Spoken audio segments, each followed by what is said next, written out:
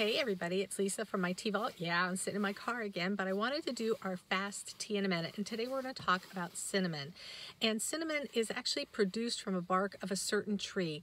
And the smell comes from the oil of the tree. It's a diuretic. The health part comes from the bark of a true cinnamon tree. It's a high source of antioxidants. It's anti-inflammatory. It fights yeast infection. It warms the body, protects the heart.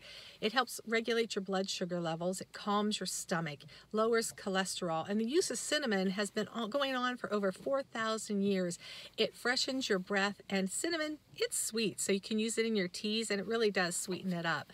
It's a warming agent. It fights free radicals. It battles the stomach flu. It calms IBS. It can improve your mood, your sex drive, helps your arthritis, helps with bad odors. And you don't really want to inhale cinnamon because that's going to be some kind of uncomfortable.